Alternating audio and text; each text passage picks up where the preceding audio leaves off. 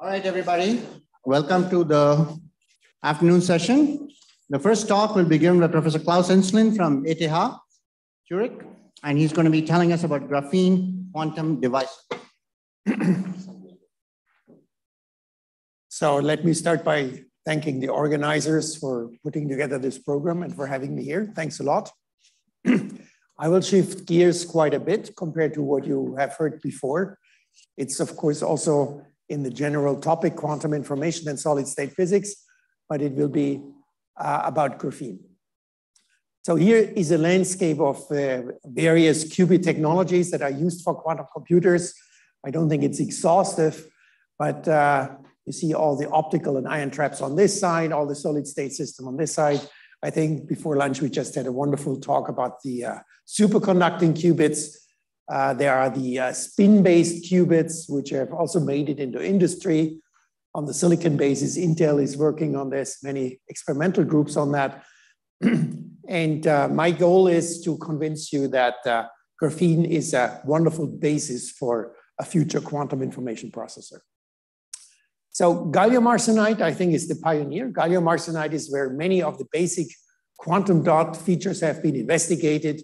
All the readout schemes that we use today, all of that has been done in gallium arsenide. They started about 20 years ago.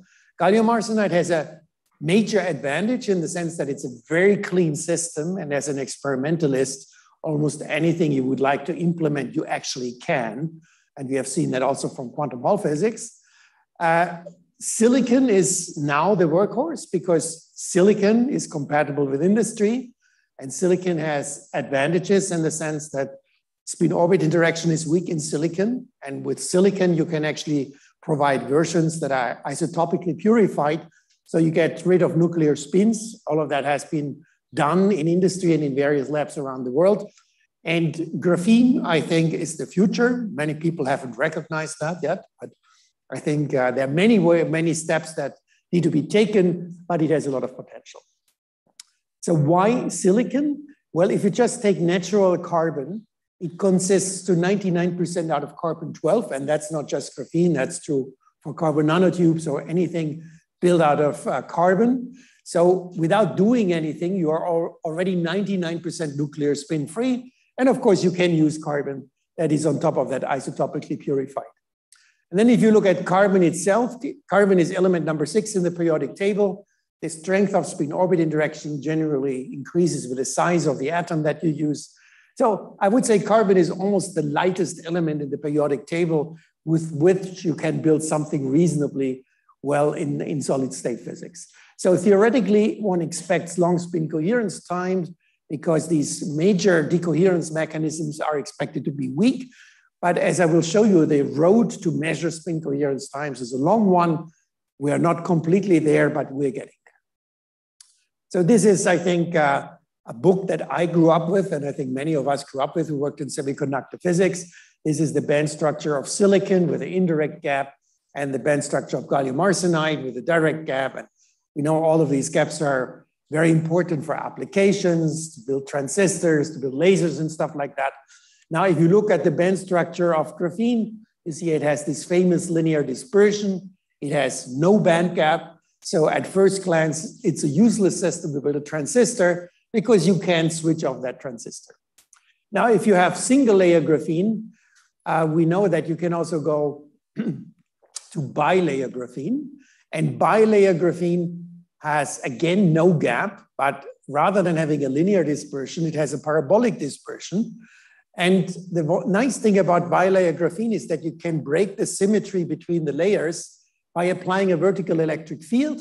And if you do that, then you start opening up a band gap between these layers because the orbitals that couple to each other, they start having antisymmetric properties, and therefore you open up a band gap.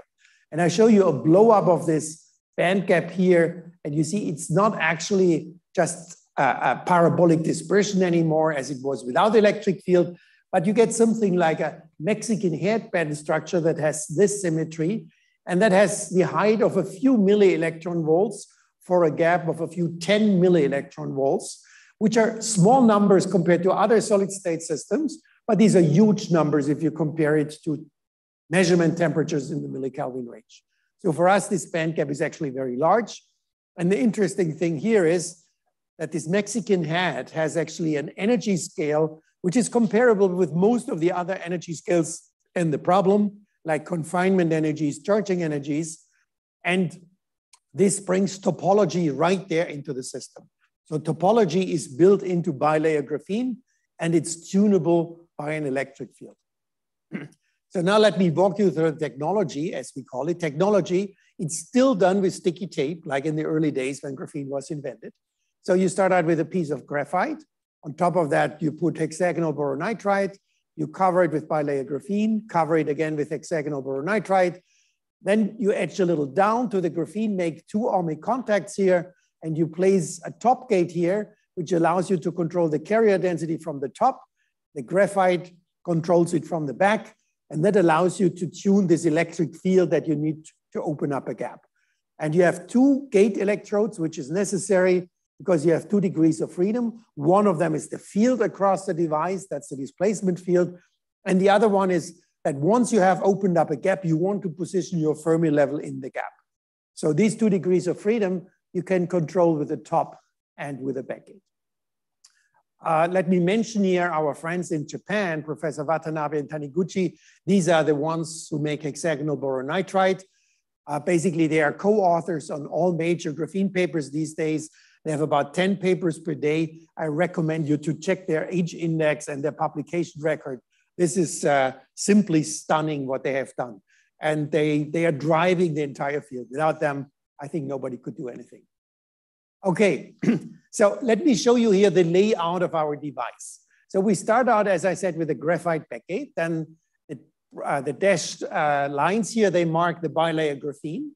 Then we add the green gates, we call them the split gates, and we tune these split gates together with a backgate such that the material is gapped below the green gates and depleted, namely that the Fermi level is in the gap. So you can think of it in the following way. You pass a current through the system from source to drain.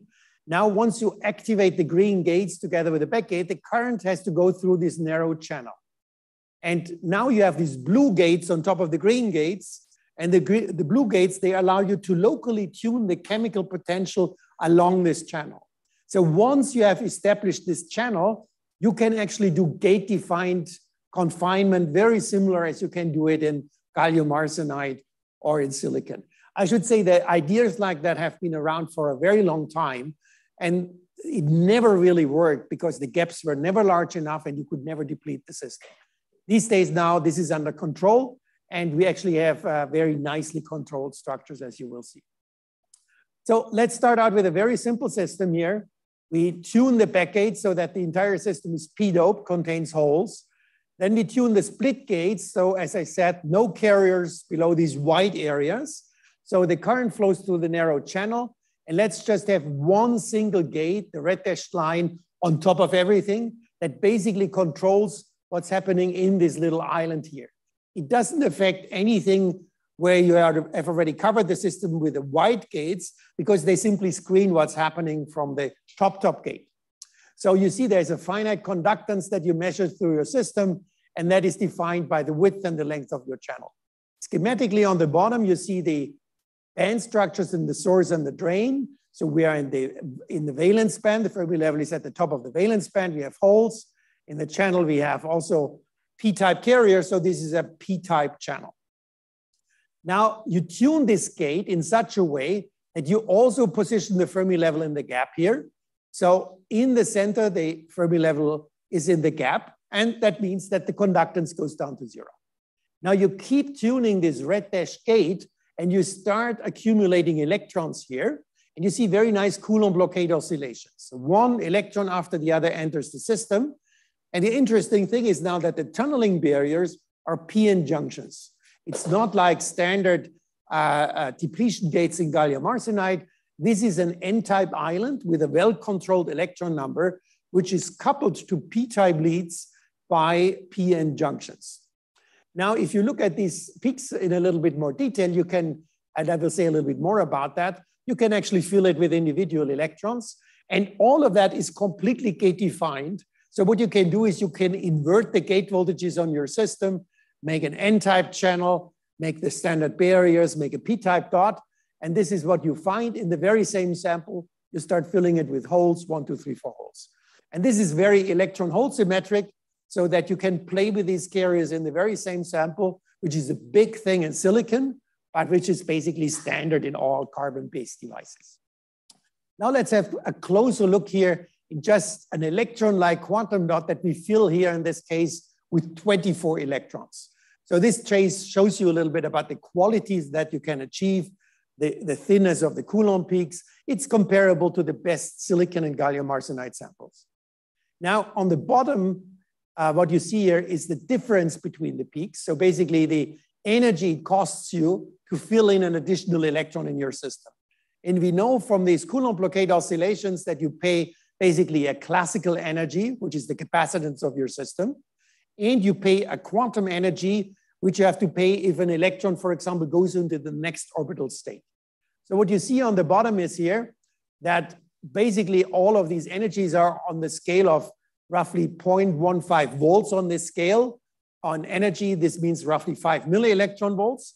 And you see you have to pay a lot of energy for electron number 4, electron number 12, and electron number 24. So why is that? And I'm showing this to you because it tells you that by trying to build a nice qubit, there is some interesting physics along the way, and you can understand it because graphene is a very simple system. So the first 4 electrons, they go into the same orbital state. Why do they do that? In a standard semiconductor system, you have a spin degeneracy of 2. In graphene, you have another degeneracy, which is the valley degeneracy. You see, because you have this hexagonal lattice in real space, this honeycomb lattice, this translates into a hexagonal lattice in K-space. This lattice in K-space has 2 inequivalent points in K-space, K and K prime, and that gives rise to an additional degeneracy. All of that is related to the fact that in real space, in order to have the primitive unit cell of the hexagonal lattice, you have 2 atoms per unit cell. You cannot build a unit cell with only 1 atom. Because of that, you have 2 points in K-space, and because of that, you can basically see that in the quantum dot, you get this additional degree of freedom. So the first state is 4-fold degenerate, 2 for spin, 2 for valley, and therefore the first 4 electrons, they sit in the same orbital state. Now for the next electron, you go from S to P, so you have to pay additional energy. And therefore from electron 4 to 12, the next 8 electrons, they go into the P state. In 2 dimensions, the P state is 2-fold degenerate. So you get 2 for the orbital degeneracy, 2 for spin, 2 for valley, that gives you 8. So the next 8 electrons go into the P state. So you see how you can understand the occupation of this system. Now the interesting thing is the next electrons, they have a 12-fold sort of degeneracy. What is that 12-fold degeneracy? And again, it's related to the band structure. We always think of graphene as having these cones in the band structure. If it's bilayer graphene, you have a parabolic bottom, but you still have this rotational symmetry. But of course, there is no rotational symmetry in real life because you have a hexagonal lattice. So all of those cones are not actually circular, but they have a triangular symmetry, which is called trigonal warping. And usually, this is a feature that happens at very high energies in the band structure. Here we are talking low energies. But because we apply this huge electric field to open up a gap, we are pushing these high energy features in the band structure down to lower energies. And so the trigonal warping actually plays a role. And what happens is that you basically get a band structure that leads to an additional degeneracy. I'm showing you here a calculation which was done by Angelika Knote and Volodya Falco in Manchester. This is a calculation without spin and valley degeneracy. So you see the first state is a single state, that's the S state. The next P state is 2-fold degenerate. And then you get higher lying states, no more than 2-fold degeneracy because we have 2 dimensions. Now, if you just change the size of the dot, so you go from 80 nanometers to 200 nanometers, if you make it larger in real space, you make it smaller in K space. If you make it smaller in K space, you see that you get these features that arise from trigonal warping that give additional minima, if you want, in your quantum dot. So you get a 3-fold degeneracy from trigonal warping, 2 for spin and 2 for valley, that gives you 12. And that explains the additional degeneracy that we saw. So you can understand all of those features by looking into the band structure of graphene. Now, let's see how we fill in these states with spins and with valleys. So what you see here is, again, gate voltage axis. We are filling here the first 4 electrons. And these lines here is just the Coulomb peaks from before, and we follow them as a function of a parallel magnetic field. The parallel magnetic field in plane, it only couples to the spin degree of freedom and not to the valley degree of freedom. So you see the first 2 lines, they go down in energy, which means they are filled with the same spin direction. So the first 2 electrons, the first electron goes in like that, second goes in like that, but with opposite valley. That's why they can do that. Now, electrons number 3 and 4, they come in with the opposite spin direction and obviously also opposite valleys. And then if you look for electron number 5 to 8, they lean to the left. So these are 4 electrons with the same spin. And then you go for the next 4 electrons, and they go again with the opposite spin. So these are Hund's rules for a periodic table, which is modified compared to our conventional periodic table. First, because it's 2-dimensional. And second, because we have a new degree of freedom, the valley degree of freedom. And I think this valley degree of freedom is a fantastic degree of freedom because it changes a lot of things. So on the bottom, you see these slopes plotted in terms of G factors. And for carbon, you expect a G factor of 2. So you see this -2, +2, -4, +4. And then for those intermediate 12 electrons, life gets more complicated and you get interactions because you have many carriers in your system. And then life is not so easy to understand anymore. But nevertheless, we have a good understanding for the first few electrons. Now, again, what do you do now? We have a good quantum dot. We know how many carriers we have in the quantum dot. We know what their spin and valley quantum numbers are. Now you want to find out what the lifetimes are. How long do these states actually live? And in order to do that, you need a charge detector. This has been implemented again in gallium arsenide like probably 30 years ago, silicon maybe 15 years ago. And what we do is we take these bluish gates, you recognize them, and we define them such that there are no carriers between those gates. So now we have 2 current carrying channels, the upper one and the lower one. In the upper one, we define one of those quantum dots with a well-defined electron number.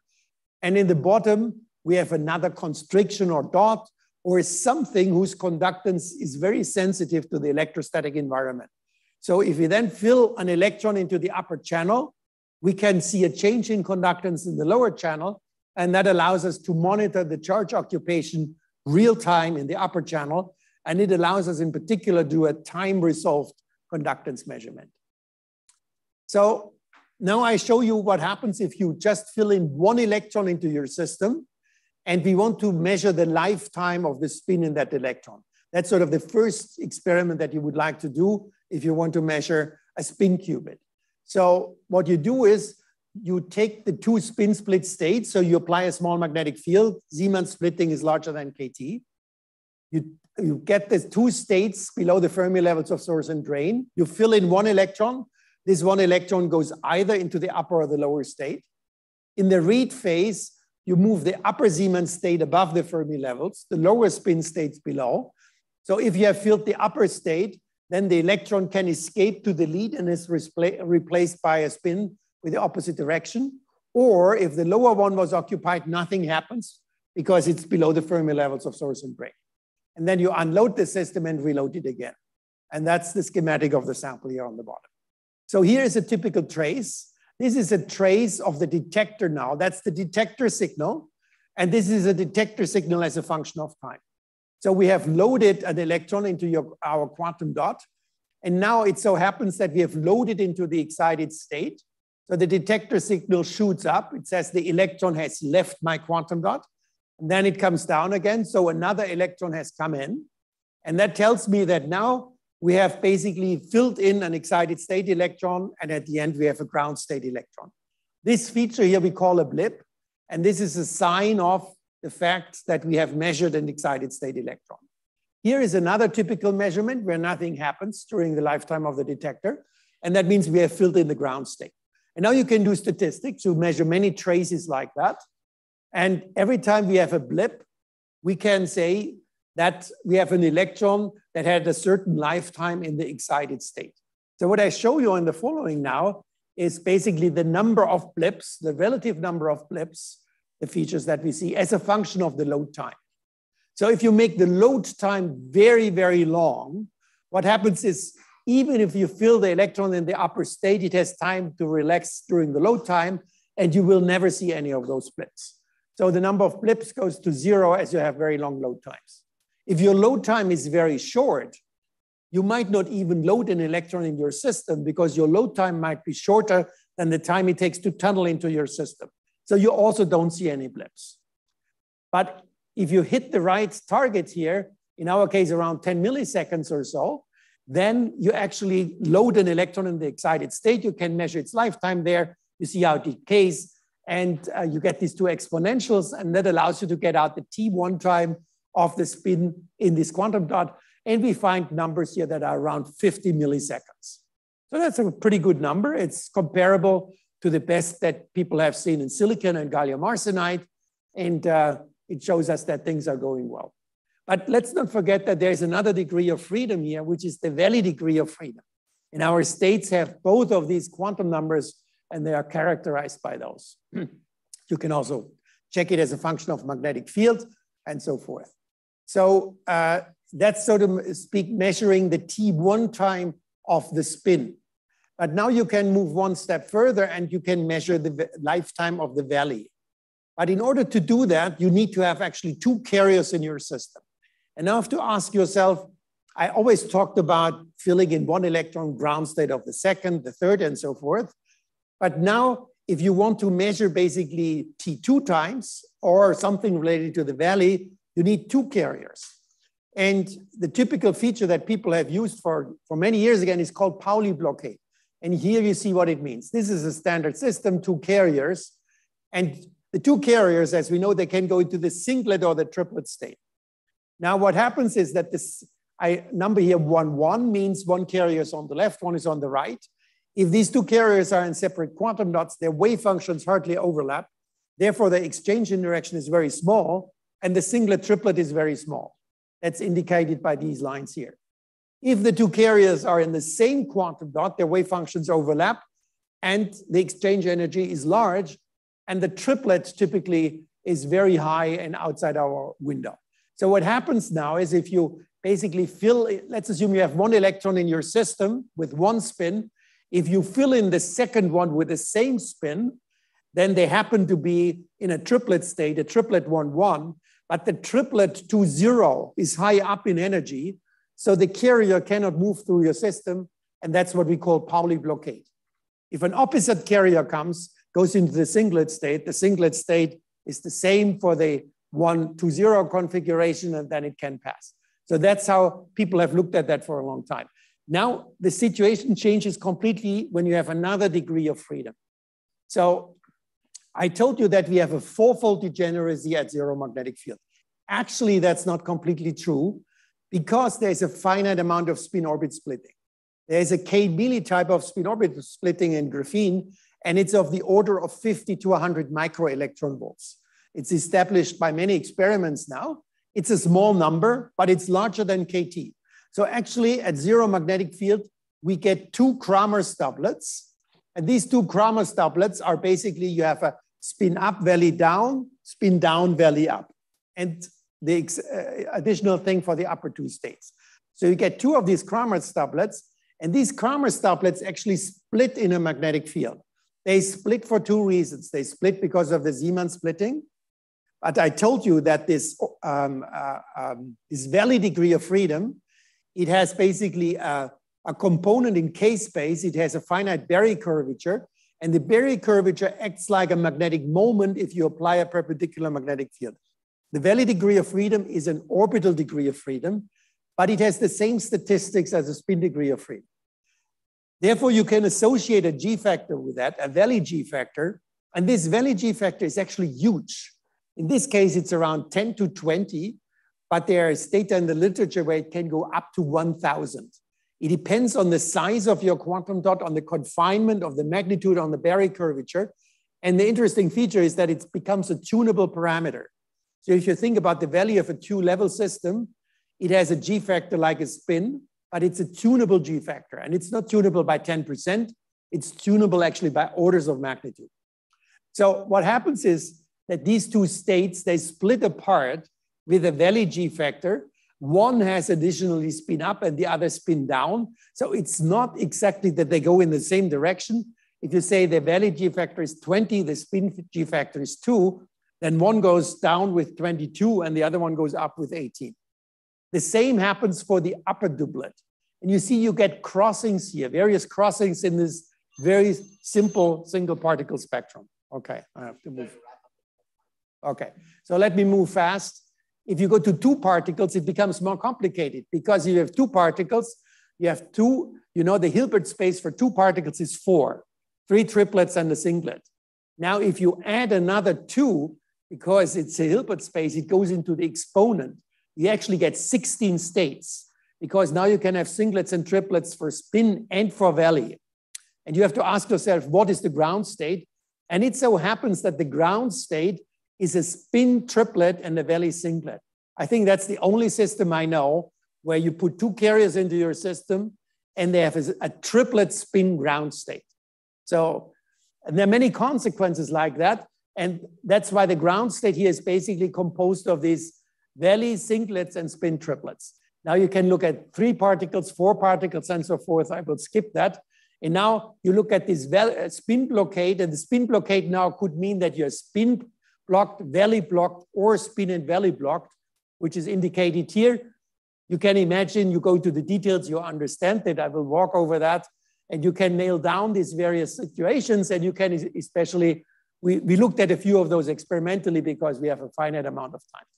You see these blockade configurations. These are these bias triangles for the specialists that are blocked in one bias direction. You see here at the baseline, they are blocked in one bias direction while they are here.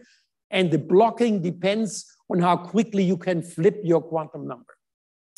And that's our motto here.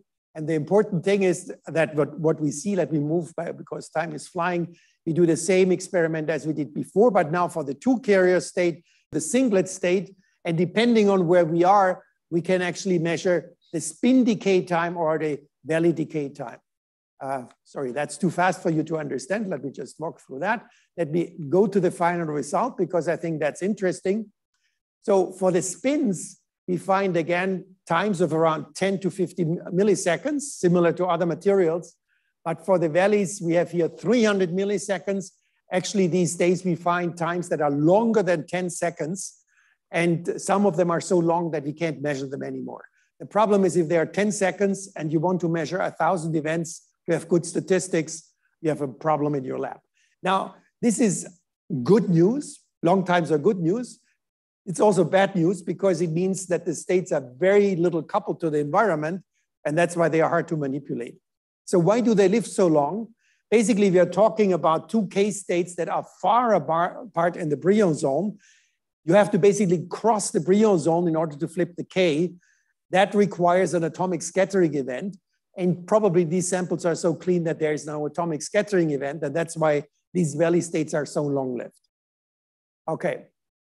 Now, let me just mention what we can also do in relation to the previous talk. You know, we can twist graphene layers. By twisting graphene layers, you can make them superconducting.